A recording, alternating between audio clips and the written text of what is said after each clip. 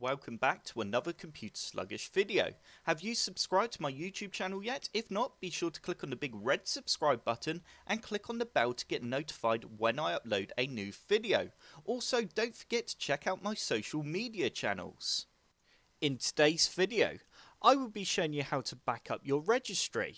To do this, first you need to go down to the bottom left hand corner of your screen and type in reg, and you now need to open up Registry Editor. You now need to click on File and press Export. You now need to choose where you'd like to back up your registry to. I'm just going to save it to my desktop for this video. I'm going to call it Reg Backup and press Save. Once that has finished, your registry will be backed up. To import your backed up registry, all you need to do is click on File and press Import.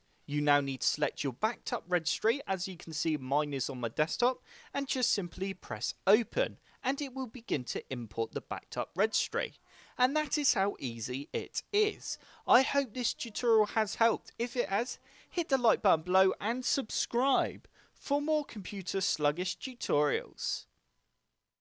Don't forget to check out my social channels.